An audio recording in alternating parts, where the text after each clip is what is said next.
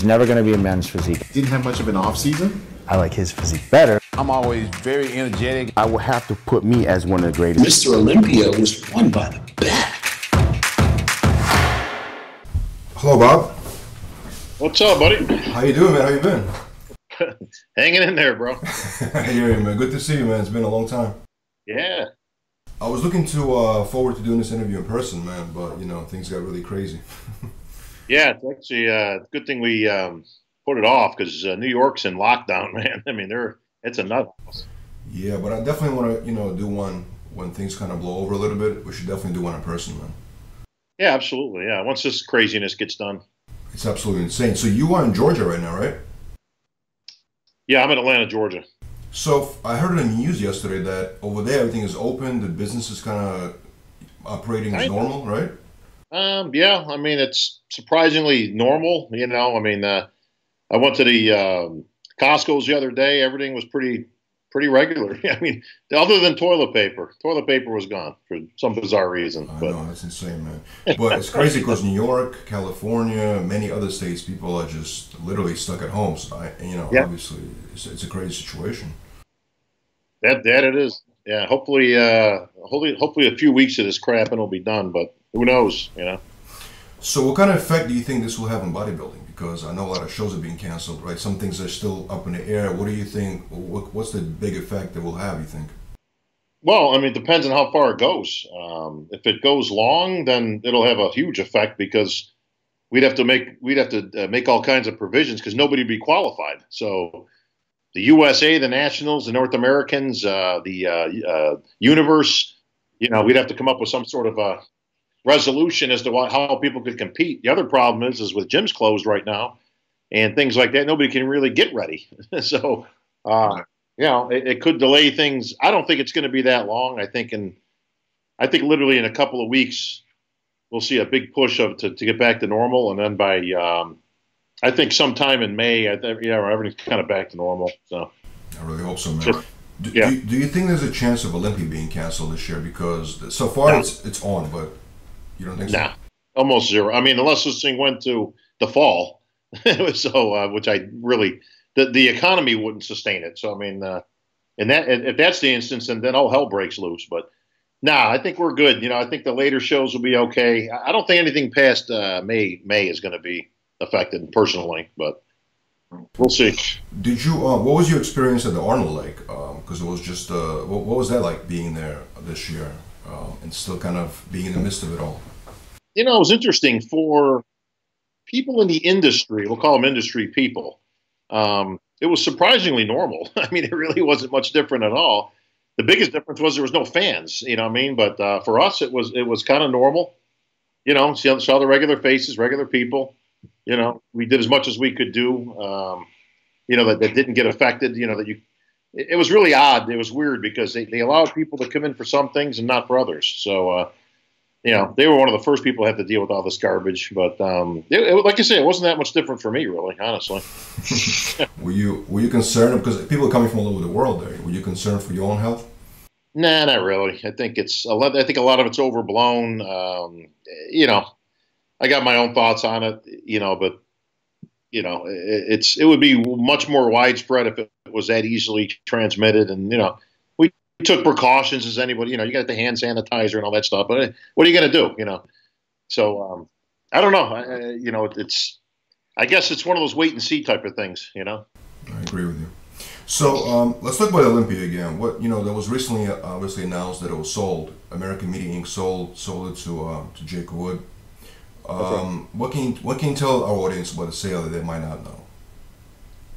Well, I mean, it's you know, it's a public information, obviously, so most people know all the basics. Jake is a great guy to have the Olympia in his hands. The difference between, you know, private and versus public is the minute corporate gets involved, okay, and AMI is a corporate entity and has been, obviously, since day one. What you don't get is passion. You don't get passion. You don't get love for the game. David Pecker, AMI, the whole crew, that, you know, the business end of things, they don't know bodybuilding. They never were into bodybuilding. It's not how they grew up. It wasn't like Joe Weider. Okay. So, it's not like they did a horrible job under the direction of Robin Chang, who I worked with for many years. I think we did what we could do with what we had to work with. Unfortunately, Robin, his hands were tied a lot of the times where we had to continue to put out the same or better product with less and less and less money. Budget. Everything was budget. Can't do this because of budget. Can't do that because of budget.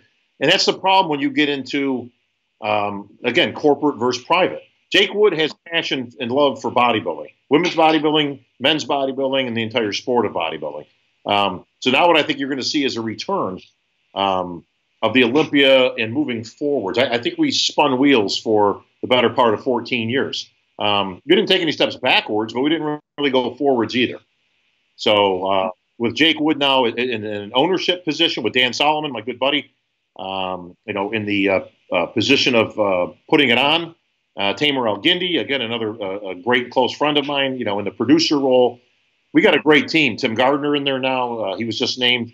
He's going to be overtaking the expo duties and things like that. You're going to see, and the fans are going to see, a lot of great positive changes moving forward. I say we take more steps forward in the next 2 to 3 years than we've taken in the last 14. Wow, that's amazing news for the fans, of course.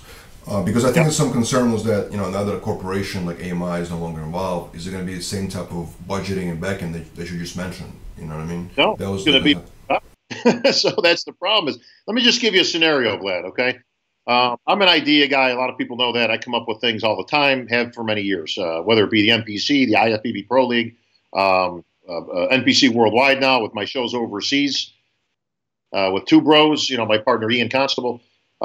I've had ideas for years that I brought to the table for the Olympia. Here's the problem, okay? I come up with an idea. Let's just say it's to, get all the former champs together, okay?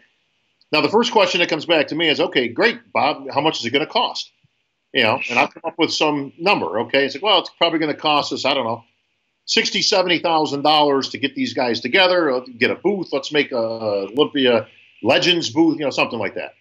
Okay, now I've got to try to convince a guy who's probably never even seen the inside of a gym, let alone know anything about bodybuilding, okay?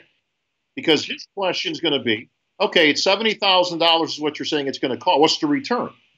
Well, there isn't an automatic numerical return for some of these type of things, okay? It's an idea to be put in place to give more for the fans, okay? So that when you go there to get the Olympia experience, you're treated to some things, that you're paying for to go see. Well, it doesn't have an automatic ROI, okay? I'm trying to put something in place that's going to be better for the Olympia, better experience for the fans. Now, it doesn't necessarily have a ticket price to it. It's just part of, let's say, the expo. All right? Again, this is a guy looking at a ledger, and he's going, so you're telling me it's going to cost us $70,000 to do this, and there's no monetary return? And you can see where this falls on deaf ears real quick because they can't justify. Okay, this is a guy, again, his job is to do numbers. It's not his fault per se, but this is different than me, let's say, hypothetically, going to Dan Solomon and Jake Wood and going, hey, I've got an idea. Here's how much it's going to cost. Well, they understand the implication of why this is a good idea. Or, hey, the fans would love that, and this would be great. Because ultimately, you want to give a reason for the fans to come back. It can't just be an expo full of booths. Nobody has ever come to the Olympia because there was going to be a booth there. So you've got to give an experience. You see what I'm saying? You've got to give an experience to fans that they have a good time. Wow, man, did you see that? They had this and they had that. And man, what a great time. I'm coming back. And that's where I think we can get to some better propositions going forward, some ideas that can be looked at. And no, not everything's got an ROI of right now. Okay, what I can guarantee you is over the next 2, 3, 4, 5 years, 10 years, this is going to be a huge impact of why people would want to come and support the Olympia. For sure, man. That sounds good. What is your take on the Rock's Athleticon that's going to take place? Actually, I think in Atlanta, right, this year. It's right here. Yeah. Right. What is your take on that? And do you see it as a competition for Olympia or a supporting entity for Olympia? Well, this is kind of funny because it's been kind of portrayed out there as if it's some sort of competition for the Olympia. Let me just clear up a few things for the fans that are watching. Number one, I'm all for it. I've been friends with The Rock since before he was The Rock, okay? We go way back to L.A. and you know, hanging out there in our spare time and stuff. Great guy, Danny Garcia, very smart. They do great business together. And all he's done in the last 10 years since then has become the biggest star in the world. Okay, so I think it's fantastic to have him involved. Number one, this is a pro league event. Okay, it's not competition. This is sponsored. I shouldn't say sponsored. It's sanctioned by the IFBB Pro League, the NPC Worldwide, under Jim Mannion. Okay, so this is part of us. Okay, it's one of our shows. So it's not competition. Number two, you got to kind of get in line here. I think the Arnold's been around a little bit longer, and a guy named Arnold Schwarzenegger, who's done a few things in his time as well. They've been around, you know, so I think they've got a pretty big show. The purse that was originally proposed, and I believe they're still going forward with this, was about $1 million in prize money. Now, that quickly got misconstrued to, oh, they're putting out $1 million prize money. It's like, well, wait a minute here. It's $1 million purse, and they have chosen, at least the last I knew about it, they chose to want complete parity in the prize money, and then every division gets the same amount of money. Okay? Now, if you take $1 million and you split it up, and I think there's 8 divisions, we'll go with that. Okay, you're looking at a little over $100,000 per division. So let's just take, I don't know, pick something, women's bikini. Okay, I don't know why I have to say women's bikini. It's not like there's a men's bikini, but you know, but we'll take bikini. Okay, so let's say it's $120,000. Now, generally, if purses get split, it's usually half and half and half and half, or close to it. So if it's $120,000, half would be 60. So it would be a $60,000 first prize, you know, and it would probably go from there, you know, 60, 30, 15, you know, that type of thing. Okay. So listen, that's great. And it's beautiful for the athletes. And it's a great opportunity.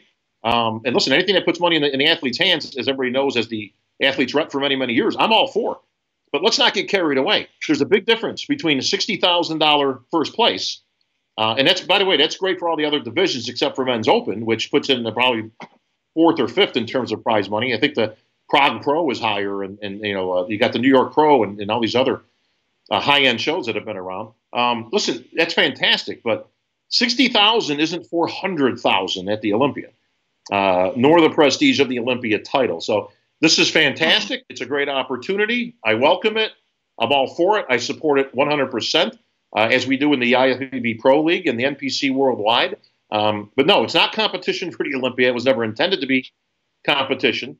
The Olympia title's been around since 1965, and everybody knows the history and all that stuff. If it had zero money, it's still the Olympia title. It still means you're the best in the world. Got it. Are you excited for women's bodybuilding to come back to Olympia? Because for a while it was kind of, you know, it was banned from it. Now it's coming back in a big way, from my understanding. Are you excited about it personally? Well, I think it's definitely an exciting time for the girls that are involved. Am I excited? I'm a business guy. I look at things that have, you know, either a monetary reward or it's got to, you know, it's got to have some value to it, you know, to the Olympia. It's been gone for some years. We all know the history of that. It's been brought back. I think the direction that Jake and his crew over there, Alina Popa and the rest of the crew, have wanted to take it, I think is a positive thing. I think it could be good. Perhaps it could recharge and bring more interest to women's bodybuilding. People have to understand it's still an extreme sport, just like men's bodybuilding is. There's no difference. That's why we're not mainstream, okay? We don't appeal to, quote, mainstream people. We do appeal to our own people, and we've got millions of them, okay? So I think it's an exciting time for women's bodybuilding to get back on that stage. I think Jake, his passion cannot be denied. Again, he's put his heart and soul and his money into keeping it alive, and we'll see what direction it goes. Marketability is everything. So if it goes down a certain path, and I think we can look at some of those things, I think it could get back to a place. And listen, maybe that just brings up everything in terms of women's physique, which is women's bodybuilding. Okay, it's just a softer form of, we'll call it, you know, a little bit lesser on the extreme.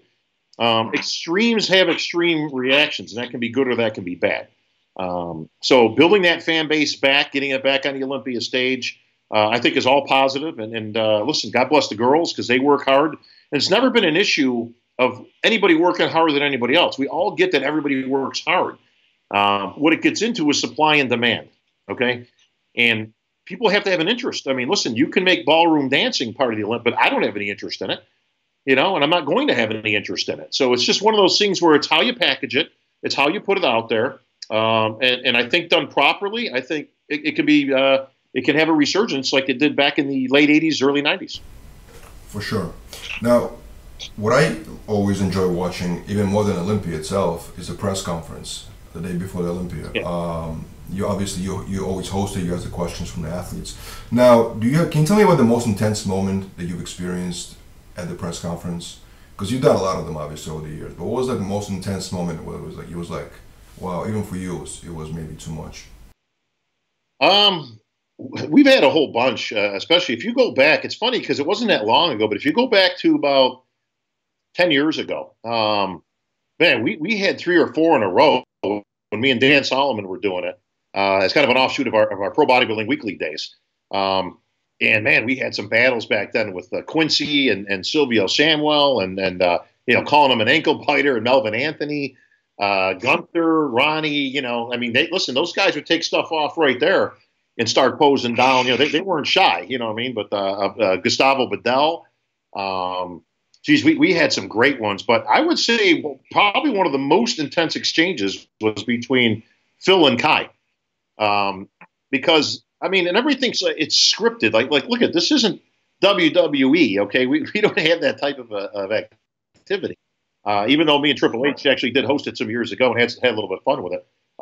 What you see is very real, and none of it's scripted. Zero. I can tell you that firsthand, as obviously I'm the one running it. But those two got into it, and they was going back and forth. Where I thought some tables were going to start, you know, getting pushed out, and you know, Kai and Phil might go at it. And as you saw, that manifested on stage as well, where they kind of came nose to nose, and Phil kind of had enough of Kai's antics and back and forth. Listen, Phil's no angel either. Okay, he can talk as good a smack as anybody. He played Division I basketball. He comes from you know, that's what they do. So, you know, he put out his fair share. Kai was having a little fun, and Phil kind of got fed up with it. And then he did the famous flip of the, you know, the predator tail there. And, you know, oh, yeah. So that was probably one of the more intense times I ever remember. Yeah. The crazy thing about that press conference, I feel like nobody, because Kai was always very, very quiet in the press conference. He didn't talk much. He would always kind of like be polite, you know, smile, put the microphone down. You know what I mean? But at that one, he really was very vocal. I don't know what happened, right? But he was very vocal in that one. Well, I can tell you what happened. I talked to Kai in the back, okay, before we went out, and I generally do this at every press conference, but this one I really, you know, wanted to be emphatic to these guys, especially Kai, because it's like, look, nobody wants to go out there and hear how you just want to bring your best package and, you know, let's see what happens, you know, all that low key. Nobody cares. That ain't selling tickets, okay? I says, Kai, I really need you to bring it out there today, okay? Listen, it's a show. No matter how you dice it, okay? Take a page from WWE, UFC, okay? You pick it. It's a show, okay? Nobody takes nothing personally. But I need you. He says, well, what do you want me to do? And I go, I'm not telling you what to do. I'm just telling you to be yourself, okay? Don't hold back. Just let it fly, okay? That's exactly the conversation that we had backstage prior to going out. So he obviously took heed to that, and he let it fly. He didn't hold back. And you know Kai as well as I do. And you guys do a lot of stuff with him. He's difficult to actually as eccentric as he is, it's harder to get him out of his shell, believe it or not. He almost has a dual thing, like a you know, Incredible Hulk, you know, Bruce Banner versus the Hulk kind of thing, where it's like, well, he's the most eccentric guy I know, but sometimes he's actually shy and tough to get, you know, info out. Or the info you do get out, you need an interpreter because I don't know what he's saying. But I like Kai. I mean, everybody thinks for some odd reason I don't like Kai, and we actually get along great. We have a lot in common. We love comics, and I grew up with being an avid comic collector, the superhero thing, all that stuff. So. I like talking to Kai. I mean, listen, he's a different guy, and that's cool. I mean, he's pretty boring if we were all the same, but he brought it, man, and I loved it, and the fans loved it because that's what they wanted. They wanted real. They wanted 100%, and that's what they got. Did you witness a rivalry and like fights between King Kamali and Craig Titus? Did you witness it? Because you competed at the same with King Kamali, right? I think. Oh yeah. Yeah, we. Well, me and King go way back. I love King to death. Okay, he's one of my best friends in this industry. And how we came to be is we actually competed against each other in the '99 Nationals. Now, I was making my comeback. I had back surgery fusion in '98 as I was getting ready for the USA. And everybody knows my story up to that point. I broke into the national arena in '87 at the national championships after winning the juniors. And then just had a difficult time, zeroing it in, coming in 100%. Got some close calls, got some second places, top fives. So anyway, long story short, '98, I destroyed my back playing baseball. I take a big home run swing, and it's kind of a weak link in the armor, and it snapped the disc in half. Long story short, after the USA that year, which, the surgery was scheduled for after the show, but I got it, they basically took out, and then they fused together the spine. So I'm about an inch shorter than what I should be. That said, '99, I kind of got my stuff back together, hooked up with a good friend of ours we both know named George Farah. Now, George back then was just George from the gym, okay? He wasn't a guru. He wasn't world famous, okay? He didn't have any Olympians. We trained in the same gym in Rochester, New York, which is a very rich history, with Danny Padilla, Pete Grimkowski, all kinds of pros that came out of Samson's gym. And me and George hooked up, and he seemed very knowledgeable. He knew his stuff.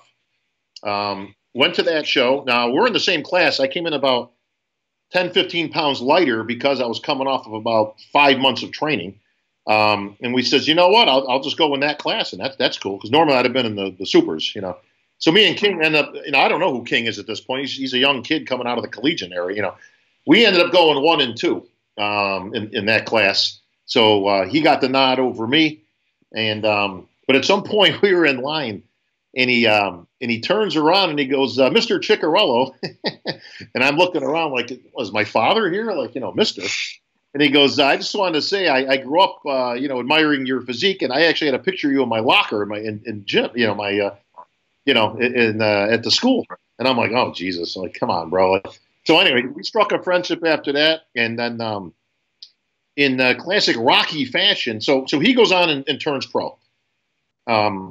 So I got to wait my turn basically at the 2000 USA.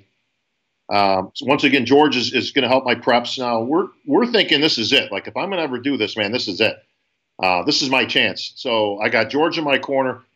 By this time, me and King are close friends. We're making all kinds of appearances at shows and things. We're having a great time because he's got the same mindset I do, which is WWE style. Let's bring some fun to this stuff. And we're ripping on people, just killing people. He didn't like Craig right off the bat. Neither did I. But that became a rivalry and all that. So, yeah, I witnessed all kinds of stuff with that, which was kind of interesting and fun at the same time. And, he was making bets out there against Lonnie Teeper that I was going to turn pro and this and that. If I didn't turn pro and win the USA, he was going to wear a dress on stage at the night of the champion. Right? It was all this crazy stuff, right? But and then in a clear moment of Rockyism, he came to my room. We're at the USA, and I'm dialed in. I mean, I am one. If this doesn't do it, bro, I'm done. I can't do any better than what I'm going to bring. Okay? And he comes in. He says, "Let me take a look at you, bro." So I put my trunks on, I hit some shots, and he goes, "Are those the trunks you're going to wear?" And I go, "Yeah." And he goes, "Nah, I don't think so." Right? He says, "Hang on a second." Okay.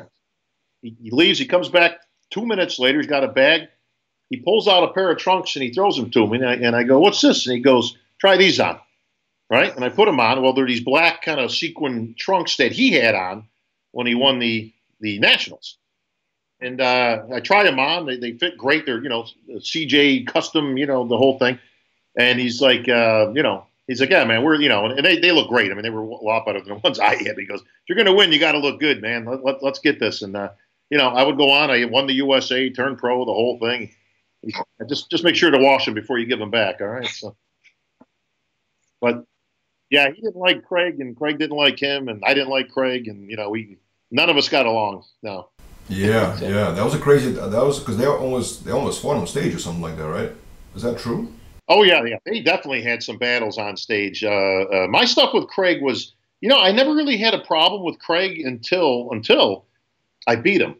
And my buddy Tom Prince, who everybody remembers, he told me straight out, because we were talking about it one time, and he says, I go, I got to be honest, man. I mean, I know he's, he gets a lot of flack. A lot of people, he rubs a lot of people the wrong way, but I go, he's always been nice to me. And he goes, yeah, just wait till you beat him, and then we'll see. And sure enough, I'll be damned. The next show I beat him, and then he started talking trash after that.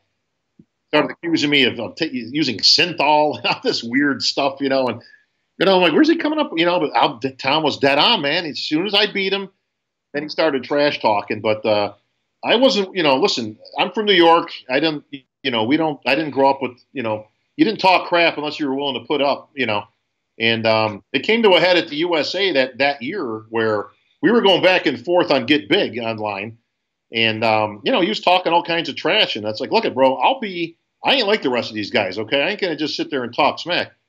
You want to see me? I'll be at the USA on whatever the date it was in that year.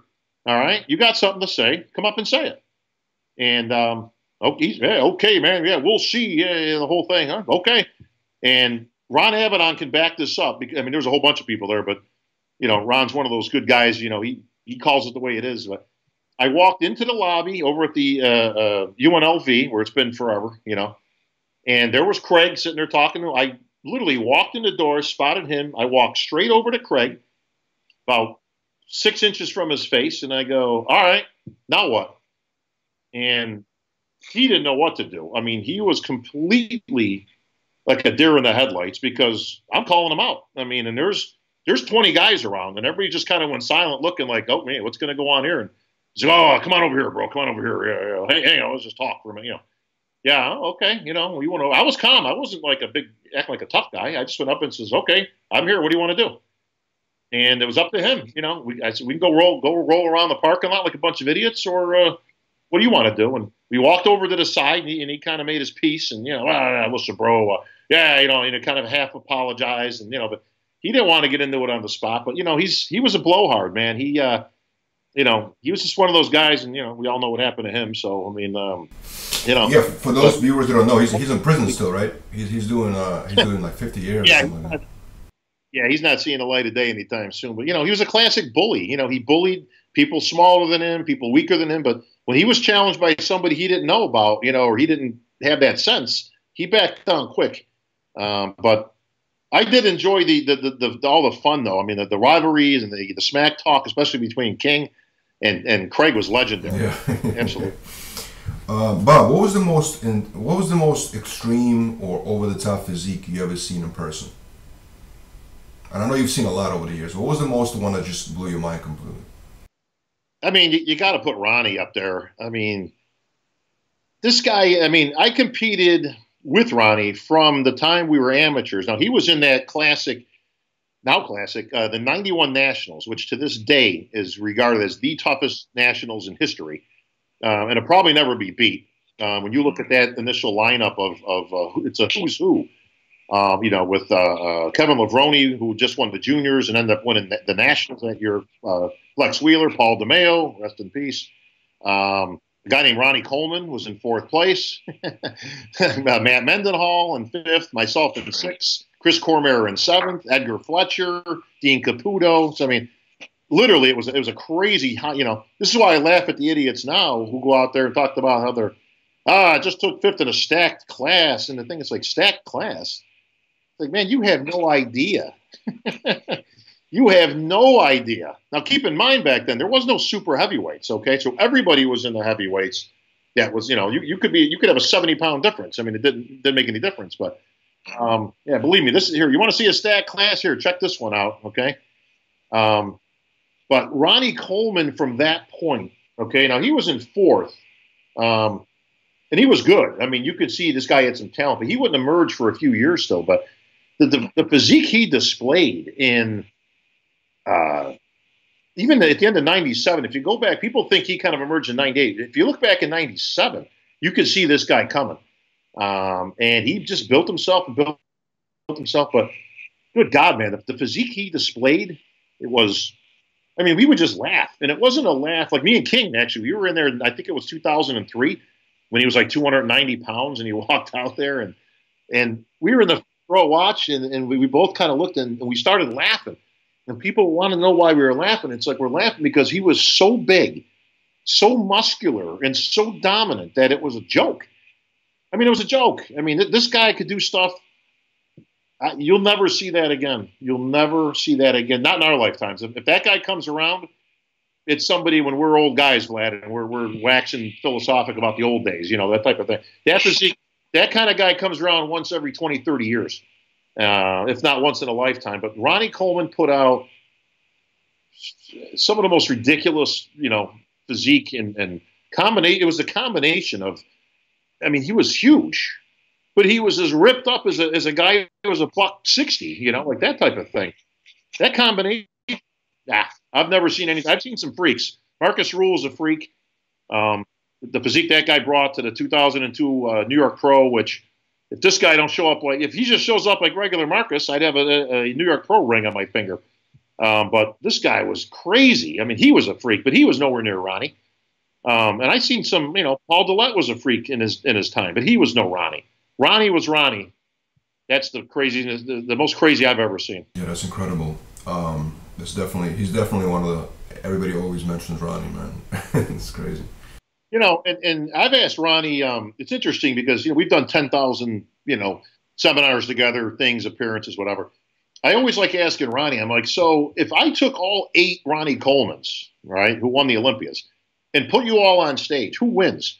And without hesitation, he says 98, which is always interesting to me because you can make a case. 2001 Ronnie was pretty impressive. I'd probably pick that, but 2003 Ronnie, I believe if that's the correct year, that's when he was at his biggest.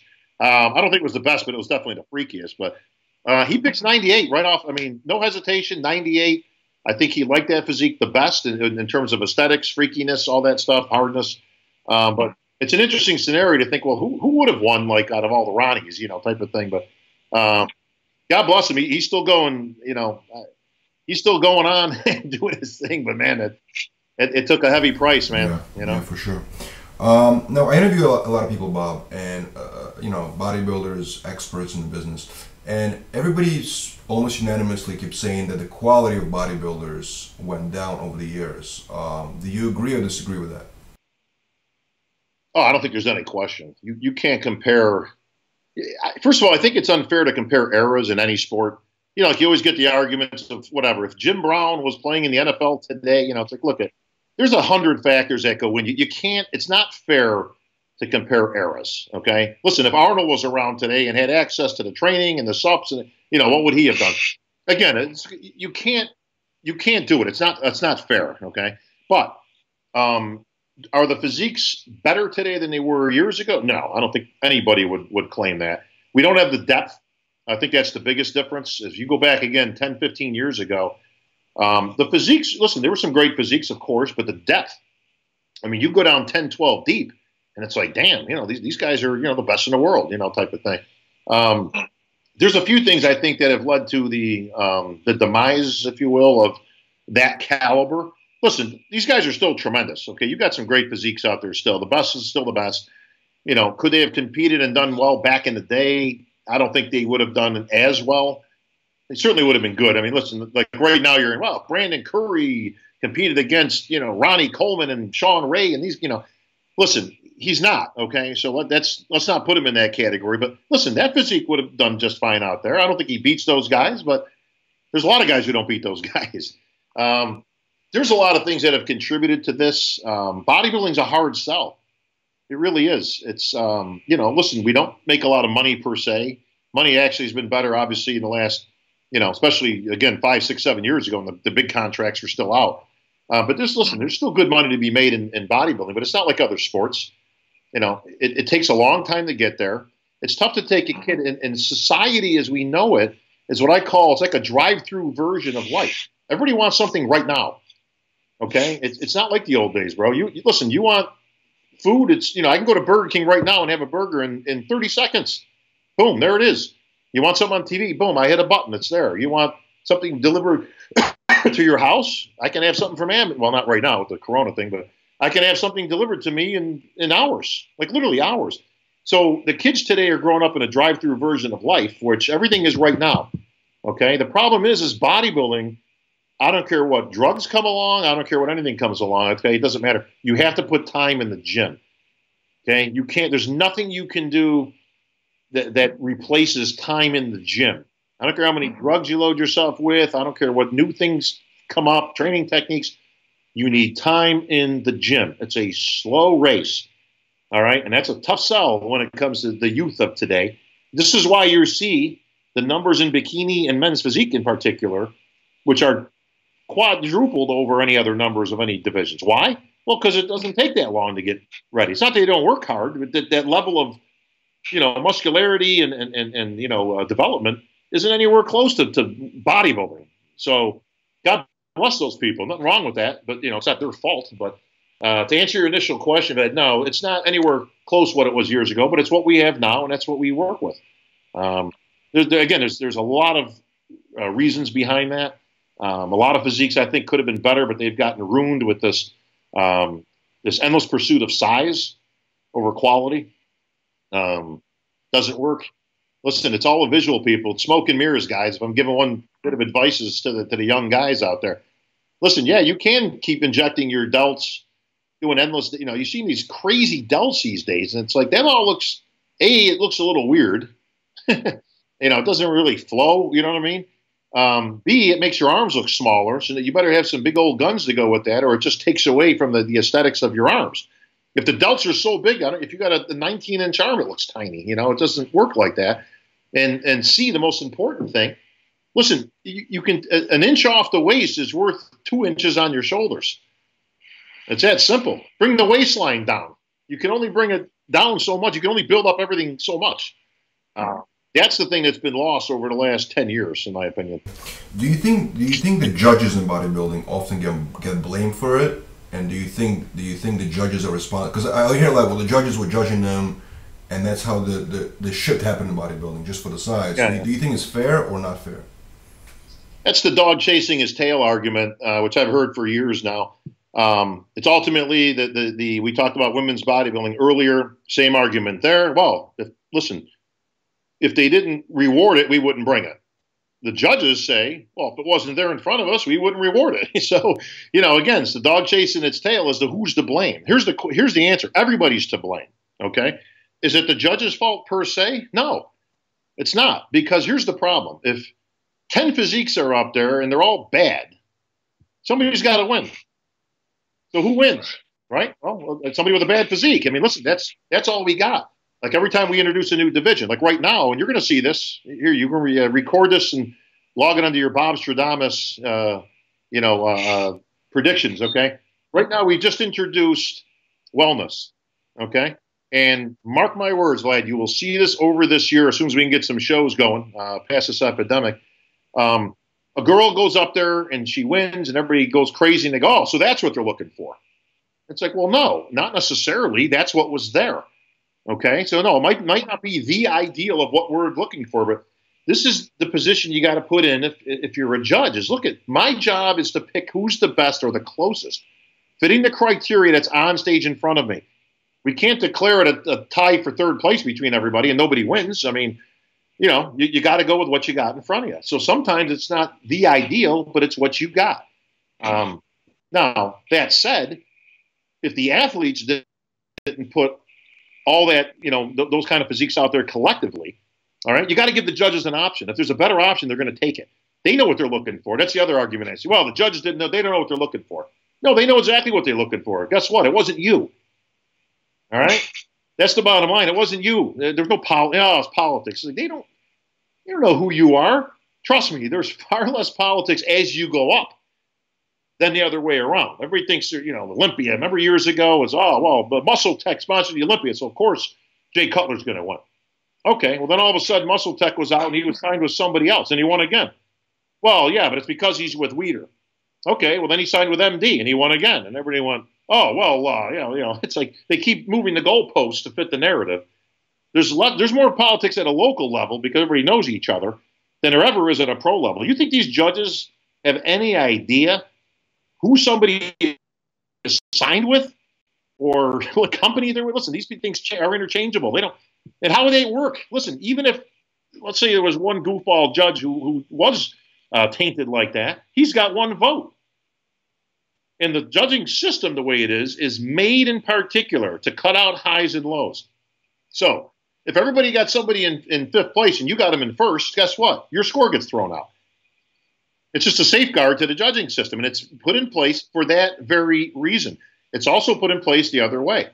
Everybody's got somebody in first place. You got him in sixth place because you don't like this guy. Guess what? Your vote's getting thrown out. It's the low. So that said, it's still only one vote. You would need a collective of all the judges or most of them, all right, to sway anything going one particular way. It's impossible. So, gotcha. Yeah. Bob, last question for you. So do you think it'd be productive for bodybuilders to form a union? And I understand you were involved in something like that years ago. Can you tell me about that situation? What happened exactly with the union that you were trying to get involved with? Do I think it'd be productive? Yeah, absolutely. Especially years ago. And yes, I did put myself on the line to, because I thought it was a good idea. It wasn't, now let me clarify, Led. It wasn't a union against the federation. It was for the athletes. Okay? There's a difference there. This wasn't some big coup attempt and, we're going in with pitchforks and, torches and, we're taking over to, listen, if everybody was on the same page, you could put certain safeguards in place, certain minimums, things like that. I always think it was a good idea, and I was willing to put that out there. Unfortunately, it was not, I wouldn't say it wasn't well received by the athletes. The athletes seemed to love it. I had at the time 130-something emails of confirmation of, this is something we should be looking at and doing and all that. What year was that, Bob? Jeez. I got to think it was around 2003, somewhere in that range. I just came off a successful year, took second at the Night of the Champions, took second at the Southwest Texas to Durham Charles, qualified for the Olympia. I mean, things, had big contracts and all that. And it was a great time. Unfortunately, the people at the top, bodybuilding's always been made up of the haves and the have-nots.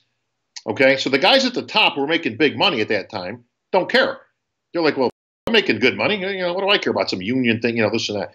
The guys at the bottom are the ones scrambling. All right, because they got nothing to lose. And the guys in the middle, well, you kind of go either way. They don't want to ruin anything because they think that might prevent them from, getting to the top. There could be some backlash or, whatever. Put them in a bad light, whatever.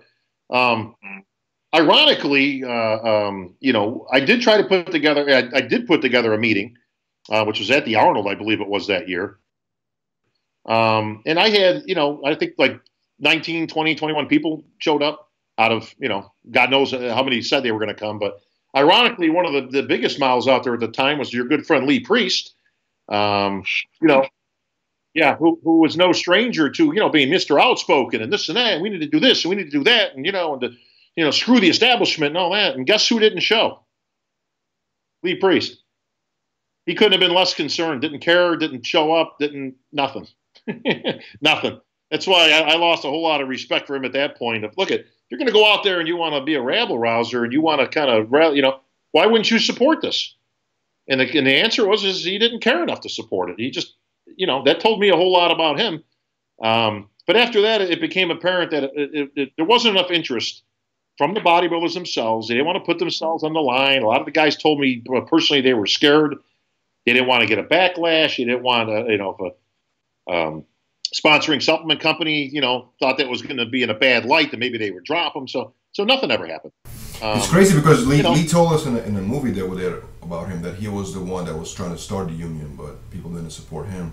It's crazy. When was that? I would love to know when that is because, like I say, that's an all-out lie. That is a 100% mistruth. It's a complete lie. Like I say, not only did he never do that, which I never heard of. If he did, maybe he did it when he was, sleeping in the warehouse there in Australia. He had his opportunity, as did others. They had their opportunity. Listen, this was a generated. I wasn't doing this behind the scenes. This was out there in front. It was a generated email that I put out to see if anybody was interested in discussing putting together an association, a union, whatever you want to call it. Again, I didn't care because it wasn't against the IFBB. It wasn't against them. This wasn't, a thing where we were butting heads and, we'll tell you what, we ain't showing up then unless the price, it wasn't that type of a thing. I just wanted to see if there was any interest in getting everybody on the same page, which I think would have been in our best interest. It would have been, of course. But Lee was nowhere to be. He was there. He was, matter of fact, if memory serves, he was about 10 feet away from where the meeting room was, sitting on a table, and wouldn't come in the room. That's a fact. And but there's a lot of stuff. I mean, we could do a whole other segment on that fool, because he puts out stuff that just he's got his own truth, okay, to that, which cracks me up, because it's like, look, there is no your truth, okay? There's the truth, and then there's your opinion. All right, so there's a difference there, you know. But he likes to cry foul and play the victim and all that stuff. And the bottom line is that stuff's played out 1,000 times. He had his opportunities, and that was certainly one of them that he could have stood up, been a voice. He was a big name at that time. You know, that could have been instrumental. You know, maybe getting other people on board, because you need big names to get on board for other people to feel safe and go, hey, he's doing it, well, then I can do it. What do I care? He's the one that's got more to lose than I do. Not only did he not support it, but like I say, at no point did he ever put himself out there other than for himself, you know, and that's fine, you know. But yeah, would it have been beneficial? Absolutely. Will it never happen? No. Got it. Never. So, Bob, let's end on a positive note. What can you tell me about the future, obviously, of your brand? Because you're a brand at this point, the Voice of Bodybuilding, right? What is the future of your brand? How do you see, you know, next year to 2 years unfolding for you? Well, right now the brand is pretty much shut down. There's no shows. I've got, you know, I'm not in a good spot right now. I've got 2 ways I basically make most of my income, and that is emceeing shows, of course, all over the world. Which is constantly, right? Every week almost there's a show you probably MC. Yeah, oh yeah. There's been years it's been as much as, you know, almost 40 appearances, you know. So, and I've got my own shows overseas. Now, if God be willing, the Ben Weeder, which is slated for next week, is still on in the UK. They've actually taken a different approach over there. They haven't really shut everything down like they have here. And we've actually got a good amount of people signed up. So that's promising. But I've got 8 shows overseas with my partner Ian and our Two Bros brand. And then 2 shows, well, I shouldn't say here in America, 1 in Canada with Mindy O'Brien and our 2 Chicks Productions. Yeah, a little thing out of words there, Glenn. And then in Austin, Texas, with Ed and Betty Pariso, that we have slated for August, thank God, because it looks like those will go on. So, you know, everything was going great until this whole thing hit. So it's not just for me. It's a lot of people are in the same boat. But there is literally no business right now. All the shows have been shut down at least until May, which Jim Mannion just put that out the other day. And that's what we have to do. I mean, there's nothing going on. The gyms are shut down. Nobody can train.